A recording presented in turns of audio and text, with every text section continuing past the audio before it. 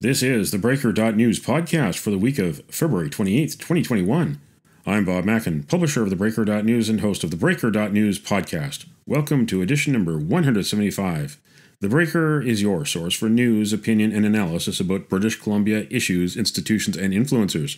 Later, I'll tell you how you can support The Breaker. On this edition, headlines from the Pacific Rim and the Pacific Northwest, the Is It Just Me commentary. I award a virtual Nanaimo bar to a difference maker, and the Big Deal feature. Nearly a year since the coronavirus pandemic was officially declared, and the religious community is starting to lose faith in government. But do British Columbians want to open up before they get the vaccine? Hear religious leaders complain to Premier John Horgan and Dr. Bonnie Henry, and hear Mario Canseco of Research Co. on his latest poll. Now, is it just me?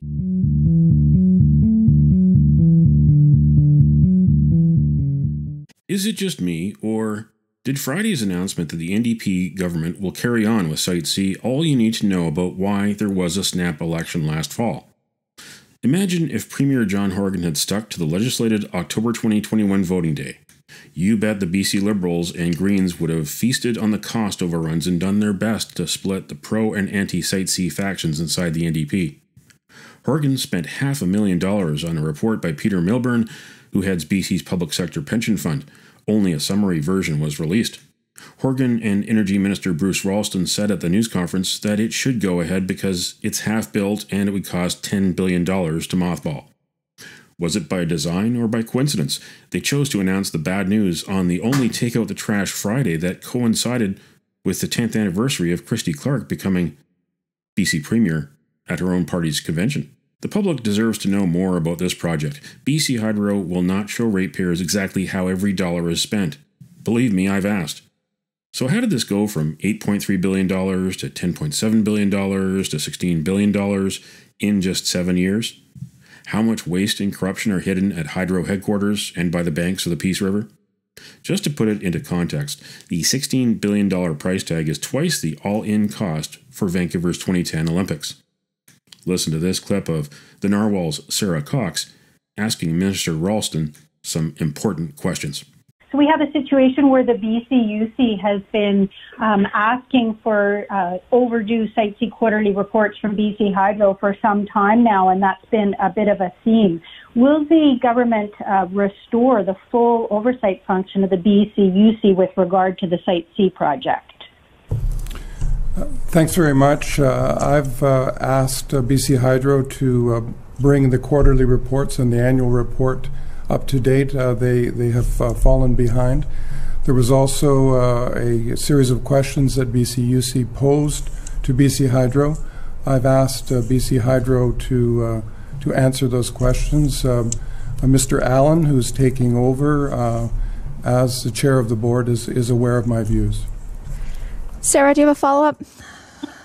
Yes, I do. As we know, there are a few other large hydro dams in the country that are seriously over budget, the Muskrat Falls Dam in Labrador, the Kiak Dam in northern Manitoba. In both cases, there has been an inquiry. In the case of the Muskrat Falls Dam, a public inquiry. There have been calls for a public inquiry into Site C to look at what went wrong, when, and how. Has the government considered a full inquiry with testimony under oath to look at what has gone wrong with this project? No, we haven't. What do you think? Email Bob at theBreaker.news.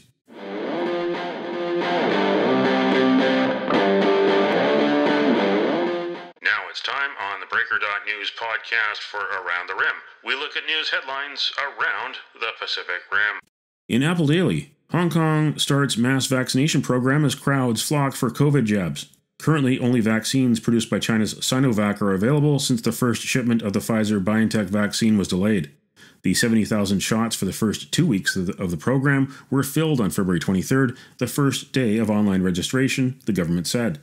Cross-border workers such as flight crew and logistics personnel, staffers at residential care homes for the elderly and the disabled, and people over 60 years old are being given priority. In the Taiwan news, China to ban Taiwan pineapples starting March 1st. China blames harmful organisms and it comes at a bad time. Pineapple season in South Taiwan's Pingtung. Kaohsiung, and Tainan is readying 10% of the total harvest for exports.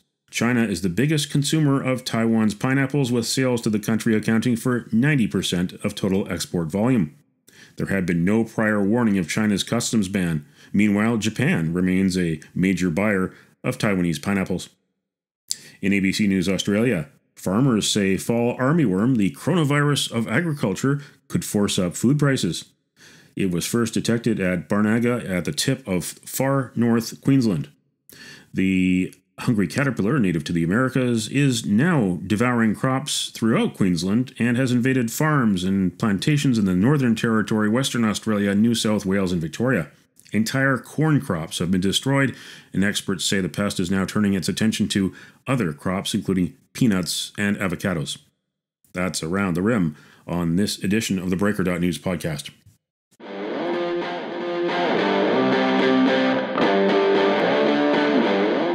Now it's time on the Breaker.news podcast for Cascadia Calling.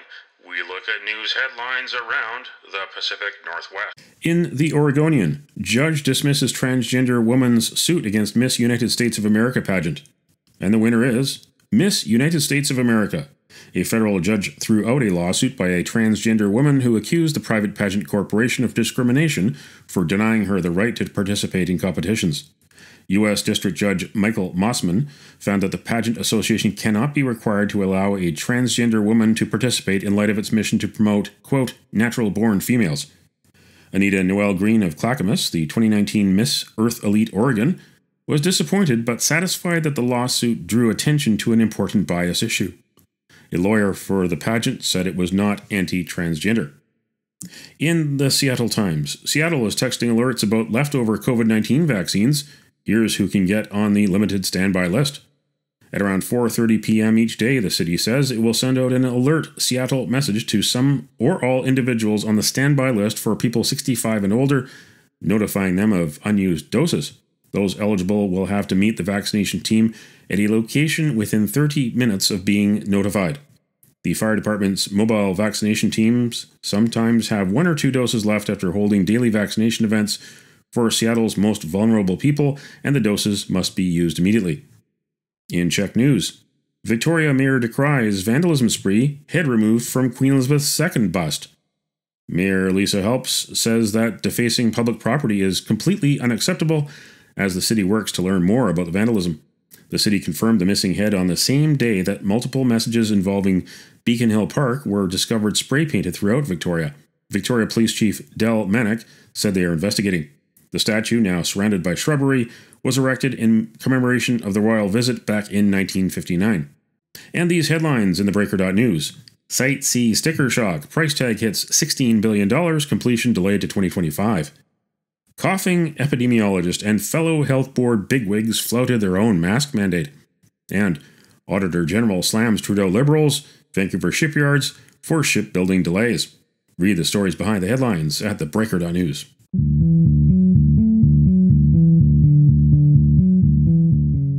This is the Big Deal feature on the Breaker.news podcast. 3 Fraser Valley evangelical Christian churches are going to BC Supreme Court this week to argue the BC NDP government's coronavirus pandemic measures that ban church services infringe upon the Charter of Rights and Freedoms.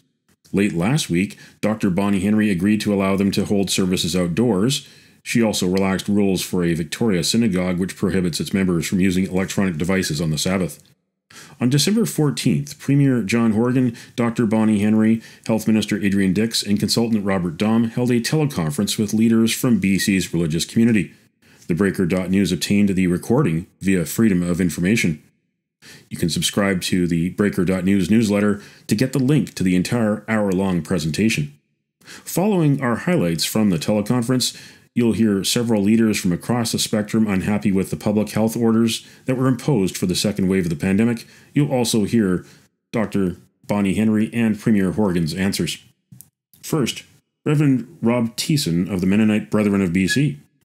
So our question again is, could we not try to help those communities where you have seen some infraction, if that happened at a particular gathering, that an enforcement officer would help that group follow the guidelines? Because honestly, as we get together as faith leaders, we just don't, in our experience, none of us can say, oh, yes, there's been an outbreak because of our church gatherings. So, it feels like that this general sort of blanket approach is maybe costing people in maybe unseen ways, increase in suicide, depression, loneliness. Ukrainian Orthodox Church Father Chad Polishin from the Okanagan Parochial District. One of the big difficulties with the restrictions, the guidelines that have been put in for us is most of our parishioners, or my parishioners, between Kamloops, Kelowna, and Vernon in the parishes I serve, are seniors. They still independently live, majority of them, and technology is difficult. I'm live streaming my services, but they can't get them because they don't have internet or they don't manage their TVs beyond the channels. They are used to donating when they come to the church, so donations, of course, are down. Rabbi Rosenblatt from Congregation Sharet-Zedek. I was just wondering, I was recently in Montreal, and in Montreal they have a 25-person limit on their services.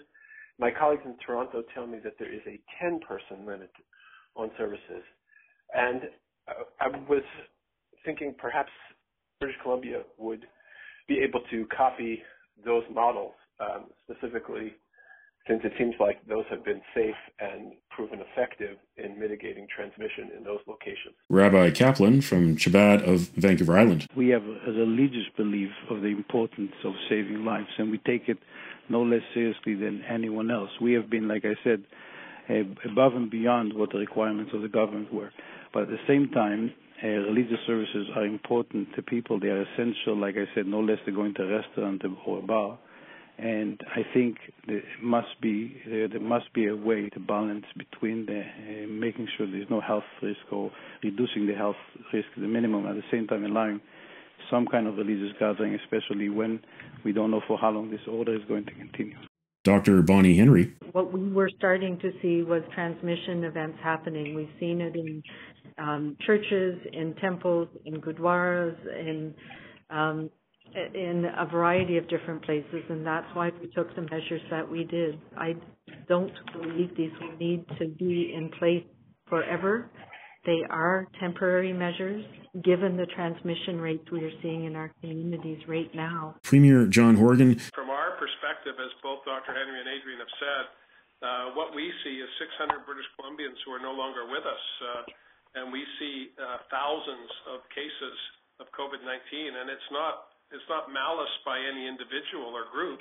It's a virus, and we're doing our best to be responsive to the needs of the community at the same time that we're doing what we're obliged to do, which is protect the public health of British Columbians. And it is a balance, and sometimes we don't get it right. Dr. Bonnie Henry. We can agree, I hope, that religious services are qualitatively different than going shopping and picking up groceries at a grocery store or picking up your toilet paper at Costco, where you're moving in and out. You're not actually congregating with people. You're wearing masks, you're keeping your distances. Movie theaters are closed. All of those are closed. We do allow for people in the same household to eat at restaurants together, and we know that they have specific measures in place, but we also know that that's a place where many people rely on for having a meal. Premier John Horgan. Going forward, as Dr. Henry said, everyone views things differently, and whether they be officers, bylaw officers, or citizens who believe that they want to see a more rigid interpretation of health orders. So it's a challenge for all of us, and thank goodness we have the opportunity to have these dialogues to clear the air and clarify points. Dr. Bonnie Henry. By April, it will start to have reached that point where it's going away. Those were highlights from a December 14th, 2020 teleconference with leaders from BC's religious community.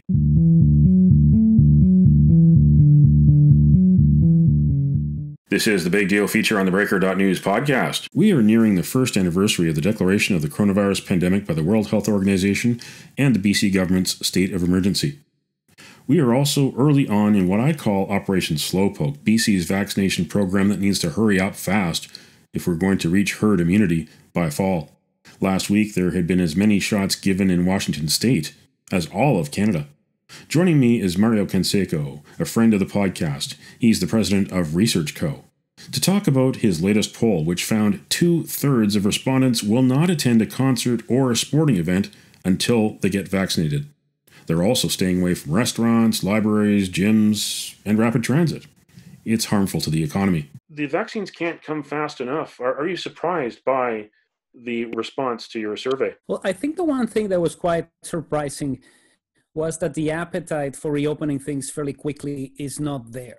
We're at actually a higher level when doing things slowly than what we saw back in May of 2020. And back in May of 2020, we had significantly fewer cases. We still had to wait a long time for the vaccines to happen. There was no hope that this was going to be resolved fairly quickly. And we continue to see British Columbians who believe that we shouldn't be reopening everything. You know, this is coming in the context of what is happening in Ontario, where the pressure to reopen economic activity has been remarkably high. And is one of the reasons for them to have decided to just go with it, albeit in a specific way, depending on the region where you live. It's definitely problematic for economic sectors, because even if you had to see a situation where the government were to say tomorrow, we're reopening everything and it's fine, you still have more than half of people who won't go to a gym, 2/3 who won't go to a concert, 2/3 who won't go to a sporting event. So it's a two-pronged campaign in my view. First of all, making sure that everybody who wants to get vaccinated can do so within the next few months, but also talking about specific ways in which you can continue to enjoy your economic activity without having necessarily to go back to the way things were in February. You know, we still see 1/3 of British Columbians who say, I'm not going out for dinner at all. It doesn't matter how much you clean the restaurant or whether there's a specific capacity that has to be met. And I think that's been one of the messages that has been sorely lacking. You know, we've had a lot of discussions about how to save specific sectors, but some of the groups that are responsible for those sectors aren't really talking a lot about how the average British Columbian can go back to the restaurant. The average British Columbian can start doing different things like going back to the library. So it's quite complicated because it's a combination of factors inside our heads. I haven't been vaccinated, and I don't trust anybody else to handle anything until I am vaccinated. And obviously that places a higher level of responsibility within the federal government, which has established a deadline of September to have everybody with the shot. There is also a level of tension because churches, synagogues, and temples remain closed for worship, but big box stores and bars remain open. Yes, we saw that the level of support for having some sort of exemption for churches is not particularly high. And one thing that we wanted to do was to measure this by religious affiliation. And, you know, people who are Catholic, people who are Protestant, people who are Christian, they're more likely to say that they don't think it's the right time to reopen the churches than those who don't profess any religion. So it's quite interesting in that sense, because people are erring on the side of caution. You know, there might be a lot of things that we can't do right now because of the pandemic, and they seem to look at religion as one of them. You know, maybe I can go to my kids' soccer game, or I can go to a concert, or I can go to a restaurant to watch the Super Bowl because we don't want to have the same situation that we had before. I think what we see here is a scenario where most residents believe, well, if everybody's going to sacrifice, then they should sacrifice as well. But what we're seeing, especially the message coming out of some people who are dissatisfied with this, is no, we are special because, you know, this is the way in which we want to do things. Again, it's complicated because it's easy to look at this as a scenario where somebody is going to decide to do something, or certain activities might be seen as more harmful than others. But it's a delicate balance, and it's not one where public opinion is siding with the churches that are bringing up these cases. So it's going to be complex for the government to maneuver this. And it's an interesting challenge in the way in which the government wants to establish a relationship with churches. You know, we do remember that case of the Jehovah's Witness blood transfusion under Gordon Campbell that was handled in a way that was definitely better, particularly because, you know, it wasn't something that alienated the base. It wasn't something that made everybody upset. We need a decision that is similar to that one if we want to continue with this and not have this case dragging on. In Ottawa last week, the Trudeau Liberal cabinet sat out, but 266 MPs from all parties voted unanimously to declare that China is committing genocide against Uyghur Muslims and to call on the IOC to move the Beijing Olympics. The Trudeau cabinet didn't put its partisanship aside. What do you think that might do to Justin Trudeau, the foreign policy, as well as just attitudes towards Trudeau, especially if there is an election coming up this year? Well, we've seen every 6 months that the views of Canadians on China drop. We've been tracking this for the past couple of years. It's not a situation where residents are suddenly becoming more welcoming of China. We've seen a lot of animosity towards the idea of Huawei participating in the 5G spectrum. So you're not going to anger a lot of people if you decide to vote on something like this out of conscience. If anything, it creates a larger problem for the government because the story gets reported internationally as a unanimous vote from members of parliament in Canada related to this particular issue.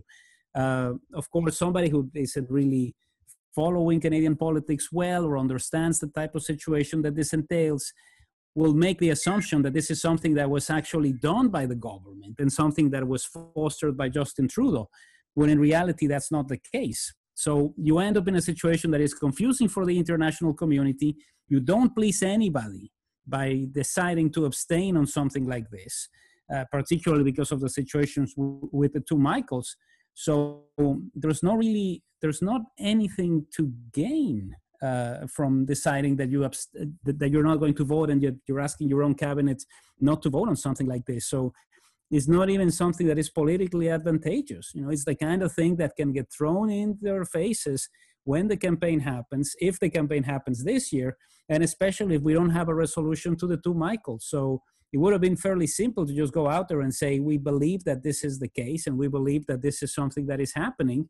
But they decided to pretend like it never even happened. And that is not something that voters, especially those who care about human rights, are going to be happy with. Here in BC to end the week, the most expensive Take Out the Trash Friday announcement in BC history. Site C Dam is now going to cost $16 billion. It was also the 10th anniversary of Christy Clark becoming premier.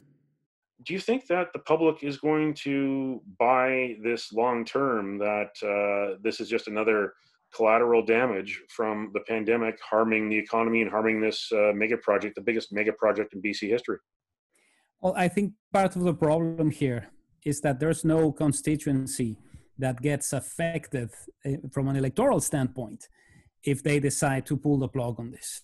It's not going to necessarily bring the environmentalists who voted for the Green Party and not the NDP back into the NDP fold. It's not going to be something that is going to convince a lot of BC Liberals who still voted for the BC Liberals in 2020 to look at the NDP in a different light. So it's essentially moving the goalposts in a way, but still managing a way to criticize those who came before them. So it's definitely a dangerous game, because when you're talking about billions of dollars, and we saw the situation that happened in Newfoundland just a couple of years ago, it's the kind of thing that can definitely hurt governments. And it's not something that gets dealt with easily if you just come in there and say, well, that was my predecessor. This is something that I didn't have anything to do with, especially when now you have a couple of times when you've said, we're going to push through and it's going to cost this. And then you had to issue another press release in another conference where you say that it's going to be more expensive than it was. So it's a way to try to maintain the wing of the party that is interested in job creation, while not necessarily alienating those who care about environmental concerns. If this was the definitive issue that people are going to be voting for, the Greens would have a majority in the legislature, and that's just not the case. You know, there's a group that cares a lot about this and have been covering extensively, but it's not a top-of-mind issue with most British Columbians. Now, that being said, if the number starts to climb closer to 20 billion, which is what we saw right now, people are going to start paying attention, and it's going to be much tougher for the government to say, we had to do this because it was too big to fail. We saw what that did to specific institutions and entities in the United States after the global financial crisis. And now, years later, people aren't particularly happy with the fact that certain institutions and entities were too big to fail. are they just doomed to fail on this project and doing whatever they can to try to insulate themselves from any more criticism? Well, if they continue to do this on an annual basis, if we have a situation where the announcement is going to take longer, or the actual moment in which Site C becomes operational goes further down the road, it could be part of this. It could be part of a strategy to just wait it out and make sure that it's not something that is electorally negative for them. Of course, this is an issue that has always been discussed within the boundaries of efficiency on one hand, but also transparency. And what one would hope for something like this, especially after all of the revisions that we've had over the past couple of years, would be for a much more open and transparent approach to the communications that are there, to the way in which this relates to BC Hydro, to the cost of the taxpayer. And because of the track record of the person who has been appointed for this, it just doesn't seem like that is going to be the way in which things are going to flow when it comes to Site C. So if they were looking for a way to mitigate the criticism that is coming towards this project from those who don't see it as economically viable and less than transparent, this is not the one thing that you do in order to assuage those concerns. Well, thanks again to Mario Canseco, President of Research Co., for joining us on the Big Deal feature on the Breaker.news podcast to look at provincial and federal politics and trends among the public as the coronavirus pandemic wears on, even though we do have the vaccine program off in the distance here in Canada. This light at the end of the tunnel, we're told, but it can't come soon enough. Thanks again to Mario. We're all in this together. Got to brave this stormy weather. You can count on us, we're your neighbor, and we're all in this together. The virtual Nanaimo Bar, brought to you by Spruce Hill Contracting. Every week we end the Breaker.news podcast on a tasty note by awarding the goodness of a virtual Nanaimo Bar to people making a difference. A virtual version of the province's favorite dessert bar goes this week to Search and Rescue Volunteers in advance of the BC Search and Rescue Volunteer Memorial Day on March 2nd. Thank you for your service. You're the unsung heroes of BC's emergency services team. You can nominate someone for a virtual Nanaimo bar. Send me an email to bob@theBreaker.news. Spruce Hill Contracting, custom homes and renovations. Find more information at sprucehill.ca.